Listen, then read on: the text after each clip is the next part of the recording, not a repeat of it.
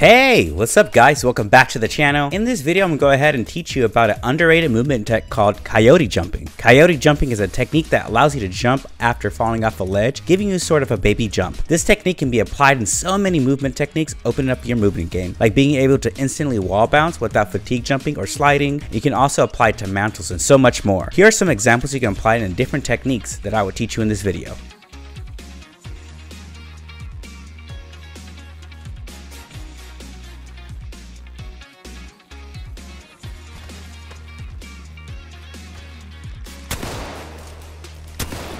Let's start off learning how to do a coyote jump. When falling off a ledge, you have a window of time to still jump. By pressing jump in this window, you will be able to do a coyote jump. It takes a bit of practice and testing to find the window, testing to see how early and delayed you can do it. I would practice testing when you should jump after falling off a ledge in this spot in the firing range. Try jumping across this gap with a coyote jump. Once you got the coyote jump down, now it's time to implement it with our first technique, a wall bounce. This technique is simple, yet you can be so creative with it. Come to the ledge that is next to the wall, coyote jump into the wall, and press jump again to get an instant wall bounce.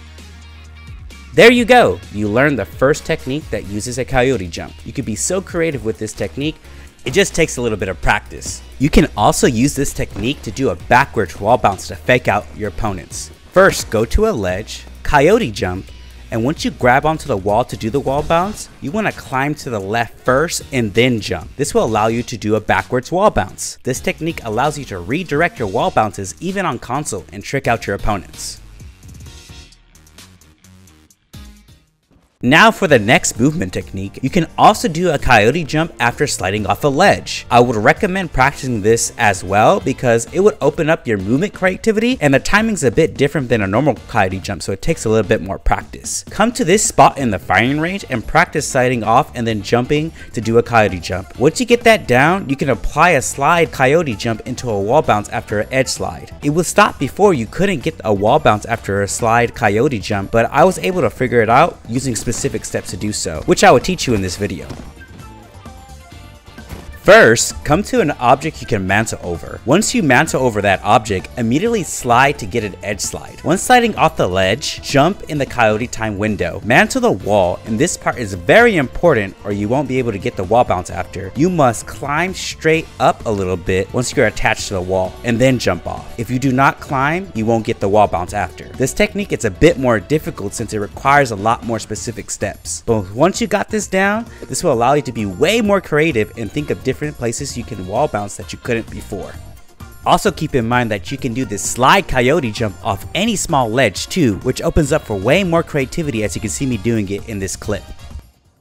Now let's move on to the next technique that uses coyote jumping. We can use coyote jumps after mantles as well. This allows you to cancel your mantle into a coyote jump and then remantle. This technique might sound useless, but you can shoot while you're coyote jumping, allowing you to pop shot while on cover and streaking your hitbox. This makes it very difficult for your opponent to hit you in this state. To do this technique, mantle a wall. Once you're mantled, you can cancel your mantle in two ways. One way is by holding down, the other way is by holding crouch. Both ways will cancel your mantle. Choose one that best fits you when practicing this technique. Once you have canceled your mantle, you shoot your shotgun and then hold forward slightly. Holding forward slightly will allow you to remantle the wall. Then all you have to do is repeat the process. This technique is very difficult on controller, I must say, because of the analog stick. But with practice, you'll get it down. You could have used this technique with magnetism on certain maps as well before, but unfortunately it was patched out on most maps. But it still works on Mirage Crash Ship in the TDM playlist if you want to have fun with it. Now for the last technique for the video. You can use sliding coyote jumps with super jumps. This allows you to slide off a ledge and super jump where you could not super jump before. To do this technique, you need to slide off the ledge, turn your camera, and look down or up.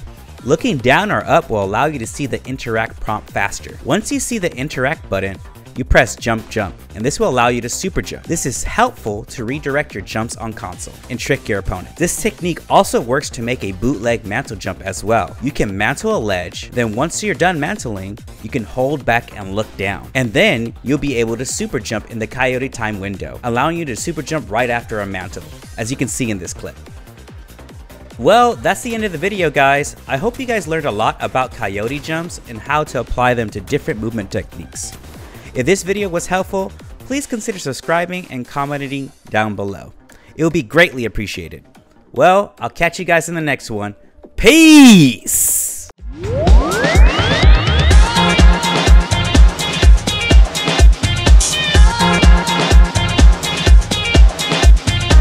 Let's go ahead and abuse that while we still can.